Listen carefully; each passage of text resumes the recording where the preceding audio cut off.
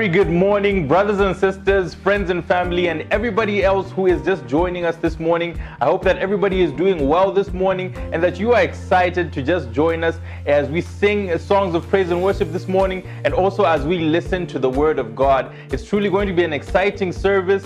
We've got some variety of songs lined up for us to just worship God this morning, and also our brother Jonathan from Sweden is actually going to be giving us the word of communion, and I hope that we can just open our hearts to just be inspired by our brother's word. And also later on, John, our lead evangelist, is going to be coming on to give us the main sermon, and I hope even for that we can just open our hearts and just be able to listen to the word of God and just let it work in our lives. But before we go forward in our service, let me just go to God in a word of prayer as we start.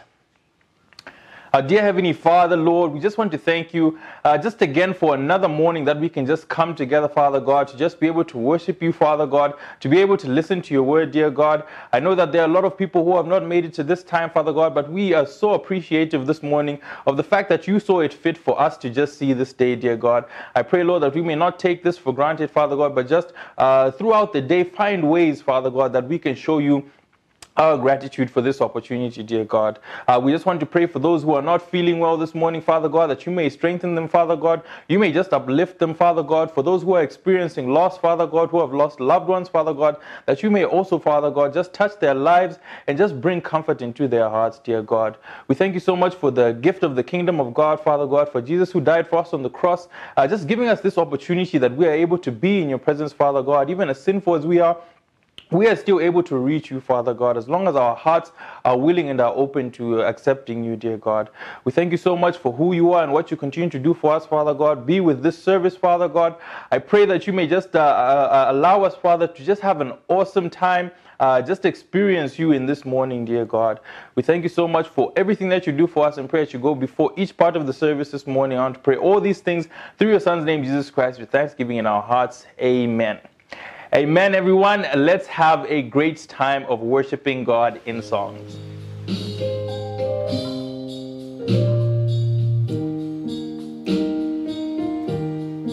I have no other God but you. I have no other God but you. Say, I have no other God. I have no other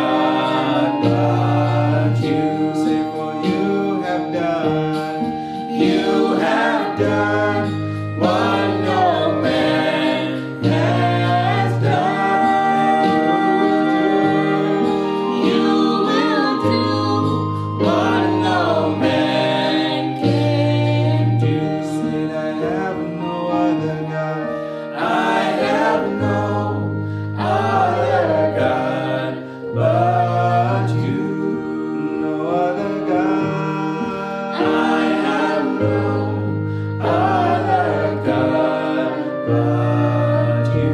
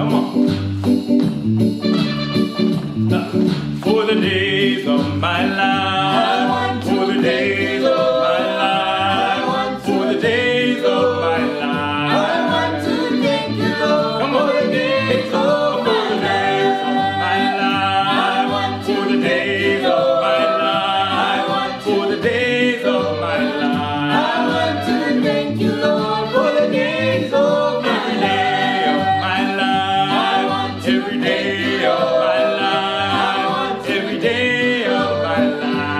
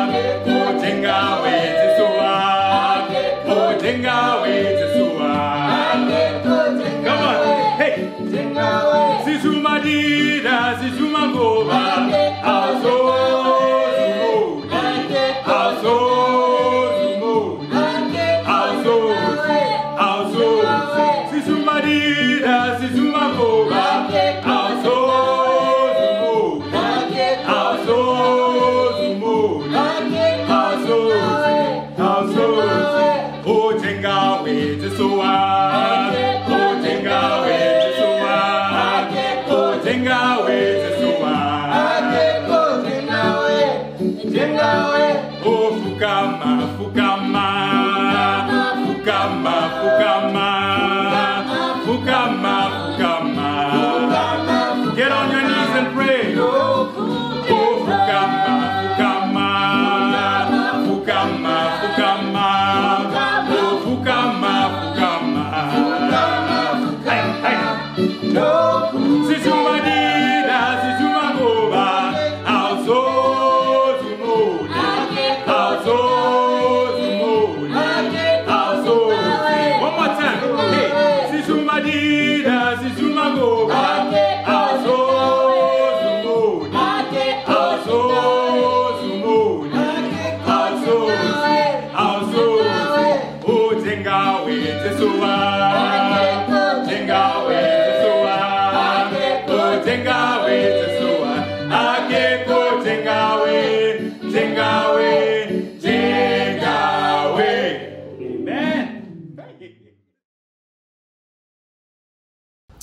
Good morning, church.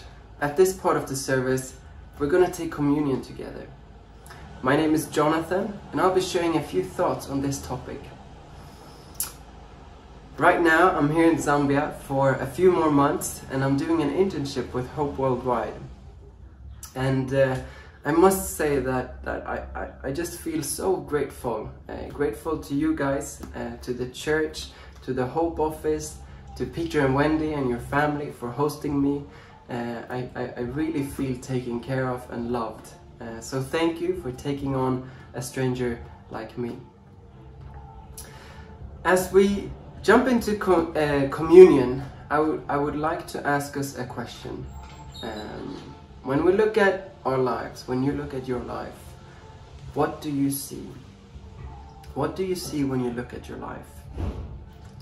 For the past weeks, we've been looking at the story of Nehemiah, right?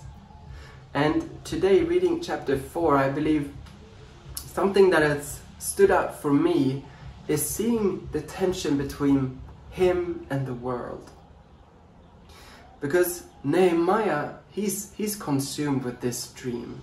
He's passionate and he has a vision. But at the same time, we're reading about all the opposition that he's facing from the world. We read about the anger, we read about the mockings, we read about this conflict that arises between Nehemiah and the world, really. And it's strange because, you know, what Nehemiah is seeing, the project of Nehemiah, it's not any different from what the world is seeing. Yet they still draw completely different conclusions, and they're filled with completely different emotions just from looking at the same thing. And I want to bring this idea, this concept into communion, because, you know, I think this is really what communion is about. How do we see things? How do we see our lives when we look at them? On the day of crucifixion, when Jesus was crucified, I believe we had two types of people present. There was one type who, when they looked up on the cross and they saw Jesus, they really saw the Son of God. And they saw the love, they saw his sacrifice. Yet, on the very same soil, in front of the same cross, there were those who looked up and they laughed, and they ridiculed him, and they mocked Jesus. And they did not believe. They doubted, Jesus claims. And I believe that that is the reality of the world that we're living in. It's the reality of Jesus' world, of Nehemiah's world, and your world, and my world. And I think we need to remind ourselves, are we looking at things through the eyes of the world or through the eyes of God? Because really, communion, it's all about remembering. When Jesus instructed us to take communion, he said this: do this in remembrance of me. And what are we to remember? Well, I think it's that simple. let us remember to look at our lives through His eyes. Let's remember to look at our lives through the eyes of God. I believe Colossians puts this beautifully, because what does it look like when we look at our lives through His eyes? Reading from Colossians chapter 1, verse 22 and 23 in the New Living Translation, it says this: "Yet now He has reconciled you to Himself through the death of Christ in His physical body. And as a result, He has brought you into His own presence, and you are holy and blameless as you stand before Him without a single fault. But you must continue to believe this truth and stand firm in it. Don't drift away from the assurance that you received when you heard the good news." So friends, today as we take communion, let us remember to look at our lives through God's eyes. Let's remember Him. Let's remember to look at our past, our present, and our future through His promises, His love, and His hope for heaven. And let's pray together. Father God, thank you so much for this opportunity to come before you. An opportunity to be reminded of your love. To be reminded on how you view the world, in how you view us, in how you view our past, in how you view our sin, God. Remind our hearts, remind our minds, our thoughts, our emotions, God. Remind us of your love. Help us grow in our understanding on how deep your love actually is.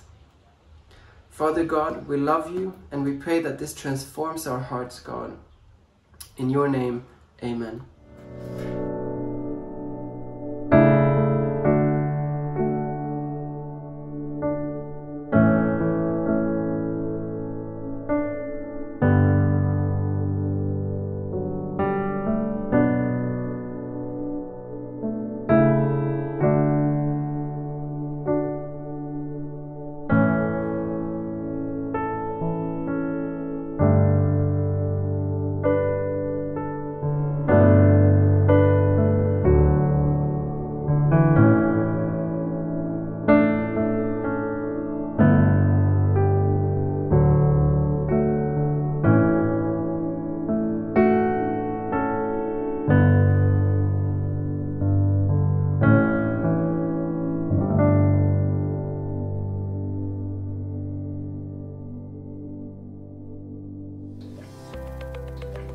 For all the members of the church, if you'd like to contribute to our different operations, how we reach out to people, or even to the COVID fund where we have a food bank that meets the needs of those who have fallen in hard times during these tough situations. The details for our accounts will be on the screen. Please let us give and share what we have, for it goes a long way. Amen. Good morning, my brothers and my sisters. It is so great to come together once again this first day of the week so that we can worship together and we can learn from our Lord Jesus. Now, if you're joining us today for the very first time, we want to extend a very warm welcome to you. We are so glad that you could make it. Please feel at home and know that you're amongst friends. We are the Zambia International Church of Christ, and we are a family of ordinary men and women who believe that God has shown us so much grace, by calling us into His family. And God has also called us so that we can know Him, and then we can be able to go spread His love to those around us. First and foremost, our newlyweds, Tombo and Eden, are back in town. And the sisters put such an awesome thing together, the kitchen party for them, hosted on Zoom yesterday. And here are some images from the day.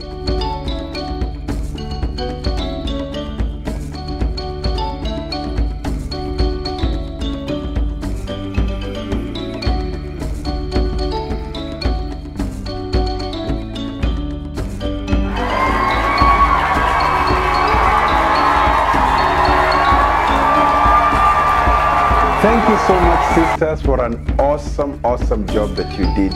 And welcome, Twambo and Eden. Now, last week in our sermon, Maurice Katongo did a great job on Nehemiah chapter 3, encouraging you and I to play our role and how we all actually matter in the grand scheme of things and the work of God. Today, we shall look at Nehemiah chapter 4. And in this chapter, we shall see how Nehemiah as a leader and his people faced opposition as they were rebuilding the walls of Jerusalem. They had undertaken a great project, and the evil one was not fired up. As leaders in the kingdom of God, we are going to face opposition. Somebody will challenge your ideas. We will get questioned about every single detail of the plan. We will have some people just standing back, maybe waiting for things to blow up or to go bad, and then to start ridiculing you. In the same way, as Christians, we shall face challenges and opposition from friends and family. We will be discouraged, but we must strive to stay on course as disciples of Jesus. As we return to our study of the book of Nehemiah today, we are going to see him facing constant opposition. He had a great plan, and he had the support of the king. But that did not mean that everything from that point on, would be easy. In fact, we are going to see the very opposite. As Christians, we shall face persecution and opposition, even though God is on our side. Can you imagine that? In 2 Timothy chapter 3, Paul tells Timothy in verse 12 that in fact everyone who wants to live a godly life in Christ Jesus will be persecuted.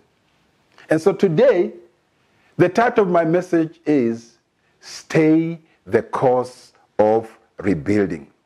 Meaning, stay in the fight. Stay on course. So point number one, be prepared for setbacks.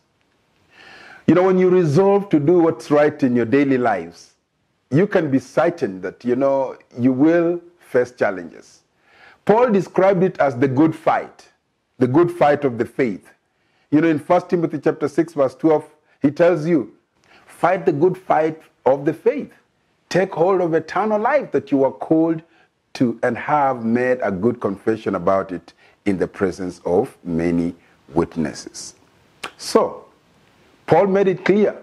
He made it clear to young Timothy that a life of faith would not be an easy choice. It would be tough. It would be a good fight.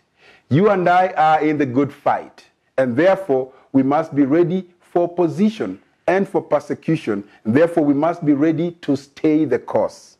So let's look at how Nehemiah is going to stand firm in the face of challenges.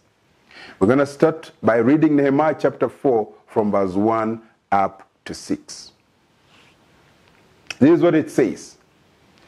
When Sanballat heard that we were rebuilding the wall, he became furious. He mocked the Jews. He mocked the Jews before his colleagues and the powerful men of Samaria and said, "What are these pathetic, feeble Jews doing? Can they restore it by themselves? Will they offer sacrifices? Will they even finish the walls? Can they bring these burnt stones back to life from the mounds and rubble?"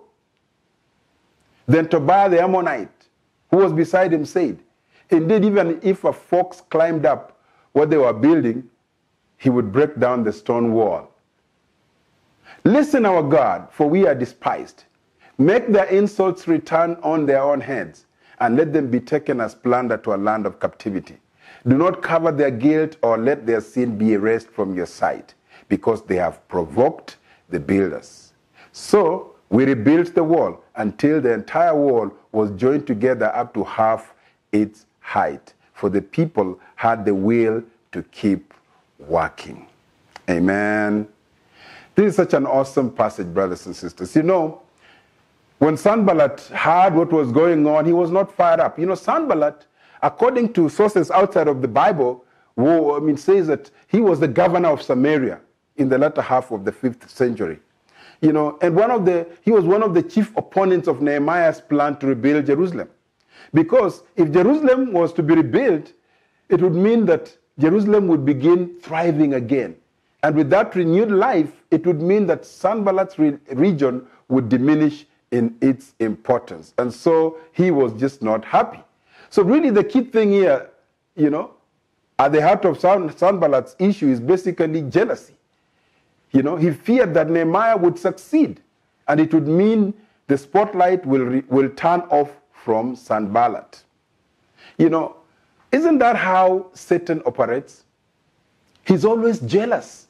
He always wants, you know, to measure up to God. That's why he was hurled down from heaven, because he had started a rebellion. He wanted to be at par with God. Let's look at a few of the attacks that Sanballat actually directed to Nehemiah and the Jews who were rebuilding the walls. The first thing he says, these feeble Jews. He called them feeble. You know, the truth is that they were just returning from captivity. You know, have you ever been on a football team coming off a terrible stretch, maybe a terrible loss, like maybe 7-0? See, that's how the Jews were. They did not have an air of confidence about them. They were still in the reality of that shameful defeat. So Sanballat began by saying, look at these feeble Jews. You know, we don't know exactly what the wall looked like at this point, but there is no doubt that this was an enormous task without benefit of modern day tools like bulldozers that would have helped to maybe clear up the rubble and things like that. So it was an impossible task, you know, to anybody.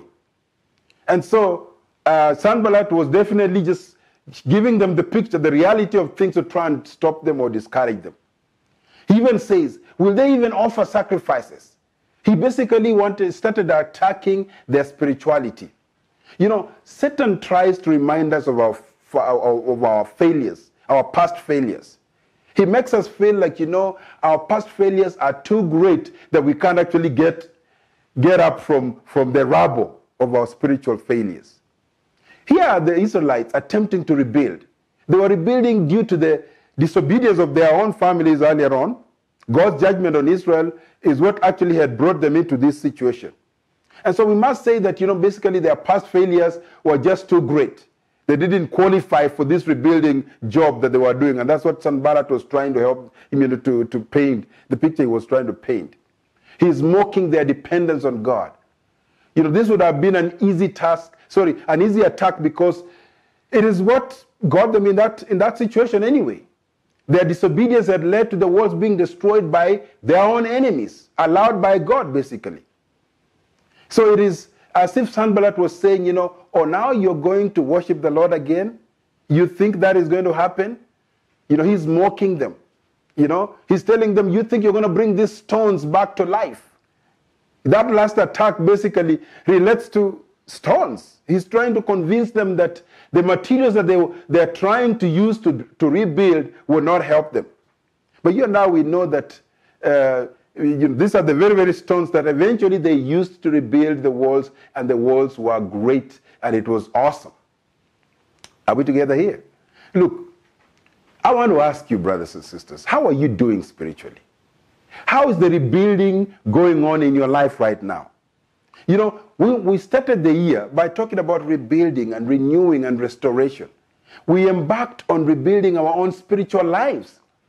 We embarked on rebuilding our families, our personal lives, and our characters. You know, you may have fallen low in your Christianity. And as you're trying to rebuild, Satan is reminding you of all your failures. And he's discouraging you. I want to encourage you, brothers and sisters, don't stop. Stay the course. Keep working at it. Like Nehemiah and the Jews, you will succeed. Look at verse 3. You know, verse 3 of Nehemiah chapter 4.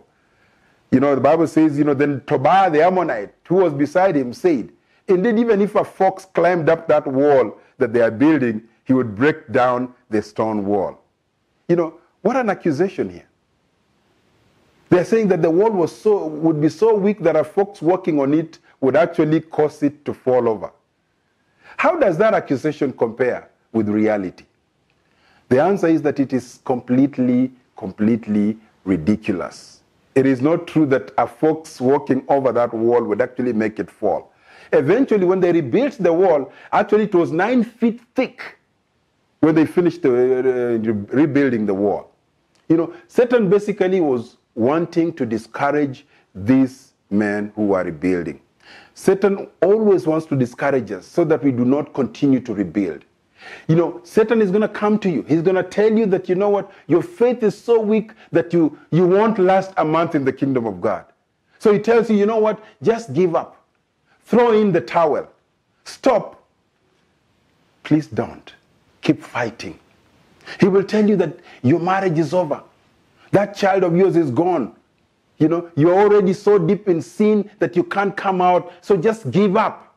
I want to tell you, brothers and sisters, don't give up. Keep up the fight. Stay in the ring. Stay in the fight. Respond like Nehemiah. Look at what Nehemiah says in verse 4. In Nehemiah chapter 4, verse 4. He tells God, listen, our God, for we are despised. Make their insults return on their own heads, and let them be taken as plunder to a land of captivity. Do not cover up their guilt or let their sin be erased from your sight, because they have provoked the builders. And so we rebuilt the wall until the entire wall was joined together up to half its height, for the people had the will to keep working. You know, let's be honest. This is not the kind of prayer that you would expect from a man of God, so to say. It kind of sounds a little harsh. But you know what? Let's look at what this prayer really meant. First and foremost, Nehemiah asked for God's judgment. He didn't ask God for permission to judge the accusers. You know, he asked for God's judgment upon them. Nehemiah prayed this because he truly believed that rebuilding the wall was God's work. It wasn't Nehemiah's work. So Sanballat and Tobiah, who are the enemies, were rejecting God. They were not rejecting Nehemiah. So he's not arrogantly thinking that God will act just because he likes Nehemiah that much. But the point is that Nehemiah knew that he was carrying out the work of God. And so as he faced opposition, he boldly prayed that God would take care of the situation, that God would take care of the setbacks, that God would take care of the roadblocks, that God would deal with his enemies as he saw fit. Amen? And so in verse 6, it goes on to say that, so we rebuilt the wall until the entire wall was joined together up to half its height. For the people had the will to keep working. You know, brothers and sisters, I love this statement, that the people had the will to keep working.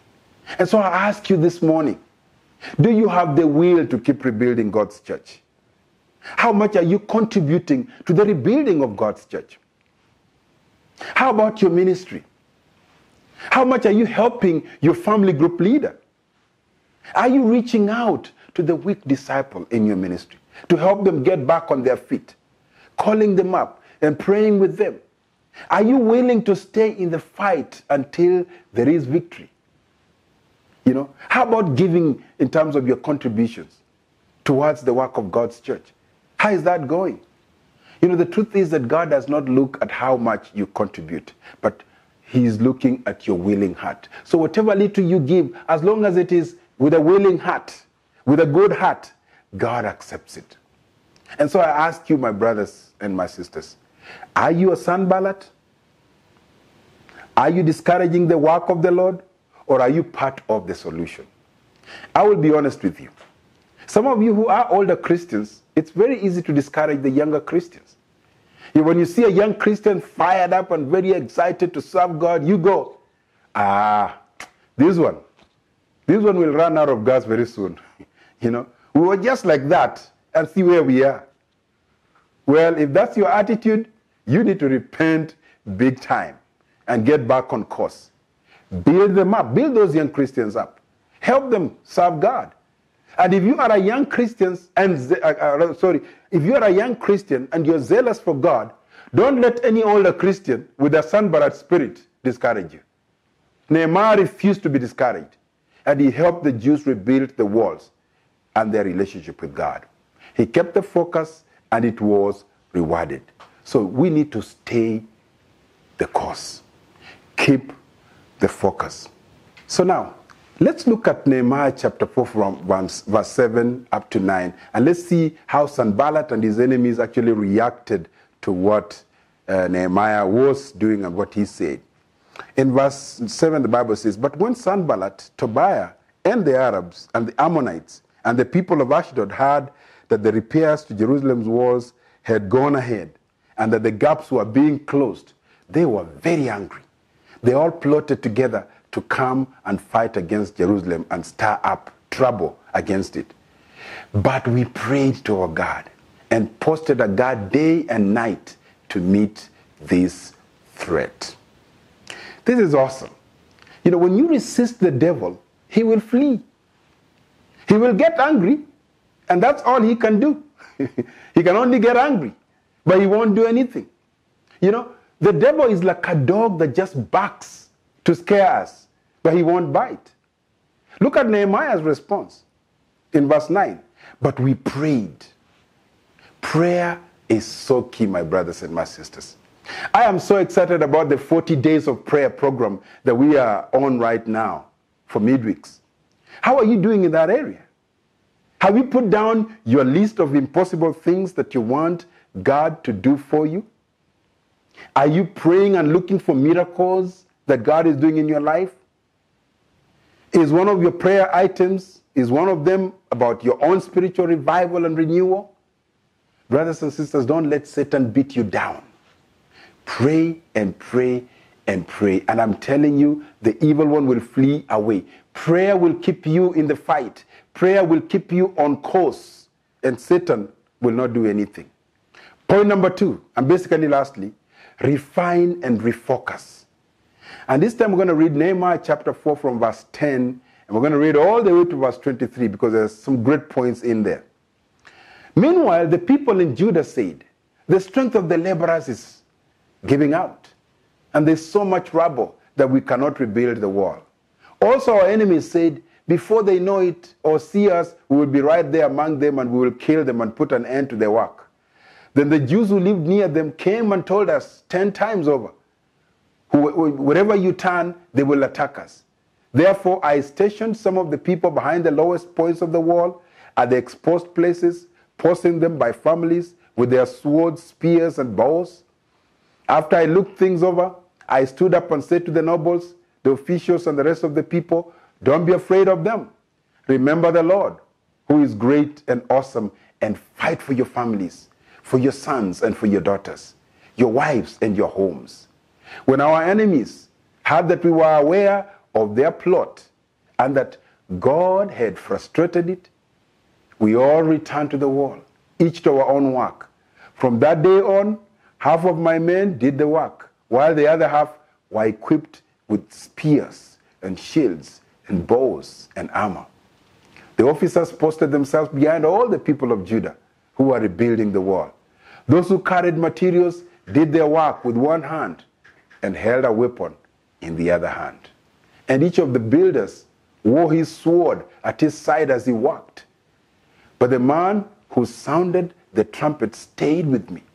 Then I said to the nobles and the officials and the rest of the people, 'The work is extensive and spread out, and we are widely separated from each other along the wall. Wherever you hear the sound of the trumpet, join us there. Our God will fight for us.' So we continued the work with half the men holding spears from the first light of dawn till the stars came out. At that time, I also said to the people, 'Have every man and his helper stay inside Jerusalem at night, so they can serve us as guards by night and as workers by day. Neither I nor my brothers, nor my men, nor the guards with me took off their clothes. Each had his weapon, even when he went for water.'" Look at this awesome organization that Nehemiah put together. You know, the situation was the people were getting discouraged. In verse 10, it says that, they were wearing down. Their strength was actually sapping out or giving out. The materials that they were using to rebuild were not adequate to rebuild the wall. There was so much rubble. You know, there was so much heap of, the ruins. But you know what? Nehemiah had to respond to the people. The focus was eternal. Nehemiah called the people together and spoke to them. He mobilized them together. You know, sometimes that is the first and most important thing for us to do, brothers and sisters. For us to remember that we are facing a challenging time. But you know what? We are not alone. We are not in it alone. The people were discouraged, yes, and they were convinced that the task was too big. But Nehemiah called them together and he united them together. He helped them to realize that they are not alone. You know, he helped them to think, you know what?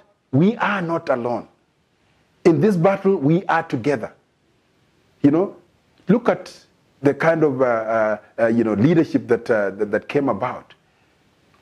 When they joined forces together, then they were united and they were working together. The Bible says in verse 15, when our enemies heard that we knew their scheme and that God had frustrated it, every one of us returned to his own work on the wall. You know, the work continued. Those who were discouraged came back. Those who were feeling, can we finish this? They came back together. Our battle and our journey, brothers and sisters, is eternal. We are not about to finish. You and I, we must refine ourselves and refocus so that whenever we face challenges, we must keep together. We must keep fighting for each other, for our families, and for the church. And then, you know what? God will help us to rebuild. You know, we need to be together in all these things, brothers and sisters. You know, we cannot work alone. Like Nehemiah said, you know, we are in this thing together. You know, let me finish with an encouragement from Paul to the Philippians and also to the Colossians. In Philippians chapter 4 and verse 8 it says, finally, brothers, whatever is true, whatever is honorable, whatever is just, whatever is pure, whatever is lovely, whatever is commendable, if there is any moral excellence and if there is any praise, dwell on these things. Isn't that awesome? Let our mind dwell on things that are noble, that are excellent, that are building, that are, you know, trustworthy. Look at what he also tells the Colossians in chapter 3 verse 2. Set your minds on what is above, not on what is on earth. Meaning, let us have a heavenly and eternal perspective, brothers and sisters. So whatever challenges we are facing today, you know what? They are temporal, but what we are looking forward to is eternal. The idea is for you and I to focus, to stay focused on the Lord, to fix our eyes on him. That's what Nehemiah did. He kept his eyes on God. He refused to be deterred by the distractions and discouragement that was all around him. We all need that word this morning, brothers and sisters. When we get so discouraged by all that is happening around us, we need to fix our eyes on the Lord and call him to direct our steps. I love this song called We Shall Overcome. And these are some of the lyrics in that song. You know, it says, we shall overcome. We shall overcome. We shall overcome someday. Or deep in my heart, I do believe we shall overcome someday. We are not afraid. We are not afraid. We are not afraid today. Oh, deep in my heart, I do believe we shall overcome someday. We are not alone. We are not alone. We are not alone today. Oh, deep in my heart, I do believe we are not alone today. We'll walk hand in hand. We'll walk hand in hand. We will walk hand in hand someday. Oh, deep in my heart, I do believe we shall overcome someday. The Lord will see us through. The Lord will see us through. The Lord will see us through someday. Oh, deep in my heart, I do believe we shall overcome someday. He says, we shall overcome someday, brothers and sisters. So let us stay the course. Let us expect setbacks, but let us not let them destroy or discourage us. Let us refine and refocus when things are not going on so well. You know, when we are facing those hardships and those challenges, Brothers and sisters, refine and refocus. Let us look into each other and draw from each other's strength, and let us stay focused. Let us know that God is on our side, because we shall overcome. Amen, brothers and sisters. God bless.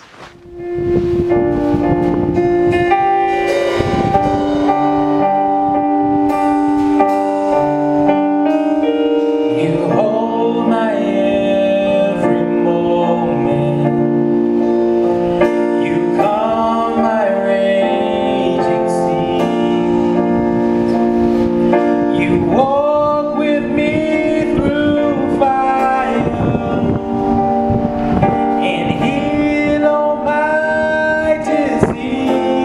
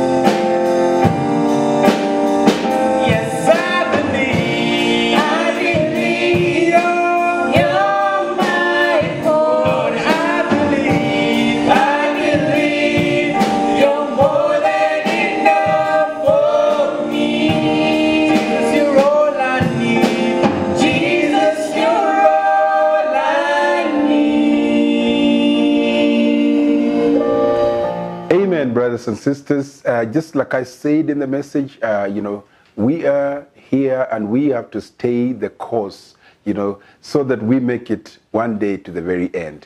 And I love the song that, of course, the words that I shared, that we shall overcome. So we are all overcomers, brothers and sisters. Do not be a victim. Let us be overcomers. In this coming week, we will continue with our 40 days of prayer. I hope it's going on well with you. Today was the fifth day. I hope you've already done your fifth day and that you are on course. You are looking out for those miracles and you are just having an incredible walk with God that you can feel. And so please tune in on Tuesday. Please do not miss out. Tune in on Tuesday for the 40 days of prayer with Kate Cummings, and it promises to be a great and wonderful time. It's on Tuesday at 6:30 or at 18:30 hours. Please be reminded, we are not doing the Wednesday service, we're doing on Tuesday so that we can be able to have a great time together. And then, of course, next Sunday, we're going to come together again and worship together, and it promises to be a fantastic time as well. Let's go to God in prayer in closure of all these things that we've been doing today. Father in heaven, we are so very grateful and thankful once again. Just thank you, Father, for reminding us that, Lord, you are on our side, for reminding us through Nehemiah and the people of Jerusalem that, God Almighty, it is doable. Even when things look so impossible, even when we are facing all kinds of challenges, even when we are facing opposition, God, from the evil one or from our enemies, that we should not stop the work. We should stay the course and continue to work until the end, O Master in heaven, God. And I want to pray, God, that you help every single brother or sister or even visitor or any friend who is joining us today, God. You know their lives. You know what's going on in their lives, O Master in heaven. I pray that you give them the strength, that you help them to keep in the fight, Almighty God, and not to give up, O Master in heaven. Help us to draw from each other's strength, O God. Help us to be refined, Father God, Lord. Help us to be restored and renewed, spiritually speaking, O Master in heaven. We want to help your church to move forward to the glory of your great and wonderful name, O Master in heaven. We look forward to a great week ahead of us, O Master in heaven. We pray that, Father God, Lord, on Tuesday as we gather together, Lord Almighty, for just the 40 days of prayer, as we do day 7 on that day, Lord God, I just want to beg you that it will be wonderful, it will be awesome, and that your name will be exalted. We will draw closer to you like never before, O King of all kings, Father. Thank you so much, Lord. Thank you once again for the awesome communion by Jonathan, Lord Almighty. Thank you so much for using him greatly and just reminding us of, Father God, Lord, of the cross of Christ. We love you, we praise you, we exalt you, we look forward to a great week. In Jesus' name we pray all these things. Amen. And God bless you all. Thank you for joining our service this morning. If you'd like to get in touch with us, feel free to use any of the numbers displayed on the screen.